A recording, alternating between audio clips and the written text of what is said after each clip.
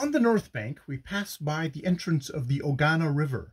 Its mouth is narrow, but, the natives told me, always deep, even in the height of dry season. It is a very considerable river, running inland to the east-northeast. Little is known about it, save that it is narrowed into a ravine course above which it expands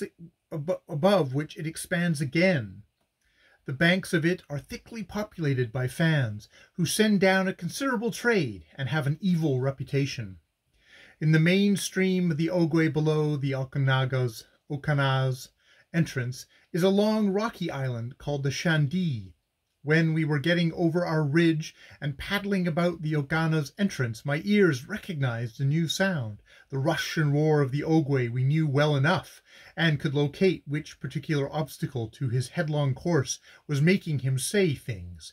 It was either those immovable rocks which threw him back in foam, whirling wildly, or it was that fringe of gaunt skeleton trees hanging from the bank playing a pull devil pull baker contest that made him hiss with vexation. But this was an elemental roar. I said to Mambo, "That's a thunderstorm away among the mountains." "No, sir," says he, "that's the Alemba." We paddled on towards it, hugging the right-hand bank again to avoid the mid-river rocks.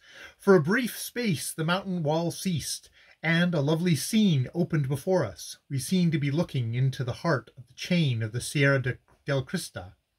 The abruptly shaped mountains encircling a narrow plain or valley before us, each one of them steep in slope, every one of them forest-clad. One, whose name I know not, unless it be what is sometimes put down as Mount Okana on the French maps, had a conical shape, which contrasted beautifully with the more irregular curves of its companions. The color down this gap was superb and very Japanese in the evening glow. The more distant peaks were soft gray blues and purples, those nearer indigo and black. We soon passed this lovely scene and entered the walled-in channel, creeping up what seemed an interminable hill of black water, then through some whirlpools and a rocky channel to the sand and rock shore of our desired island, Kondo, along whose northern side tore in thunder the Alemba. We made our canoe fast in a little cove among the rocks, and landed pretty stiff and tired, and considerably damp.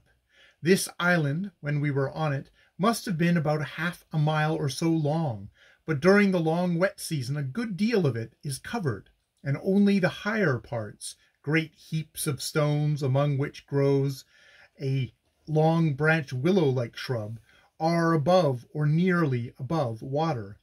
The Aduma from Kembe Island especially drew my attention to this shrub, telling me his people who worked the rapids always regarded it with an affectionate veneration, for he said it was the only thing that helped a man when his canoe got thrown over in the dreaded Alemba, for its long, tough branches, swimming in or close to the water, are veritable lifelines, and his best chance, a chance which must have failed some poor fellow, whose knife and leopard-skin belt we found wedged in among the rocks on Kondo.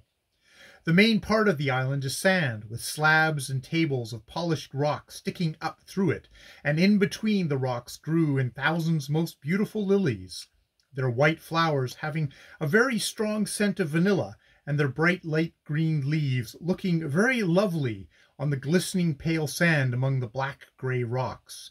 How they stand the long submersion they must undergo, I do not know. The natives tell me that they begin to spring up as soon as ever the water falls and leaves the island exposed, that they were soon grown up and flower, and keep on flowering until the Ogwe comes down again and rides roughshod over Kondo for months. While the men were making their fire, I went across the island to see the great Alemba Rapid, of which I had heard so much, that lay between it and the north bank. Nobler pens than mine must sing its glory and its grandeur. Its face was like nothing I have ever seen before. Its voice was like nothing I have heard. Those other rapids are not to be compared to it. They are wild, headstrong, and malignant enough, but the Alemba is not as they. It does not struggle and writhe and brawl among the rocks, but comes in a majestic springing dance, a stretch of waltzing foam, triumphant.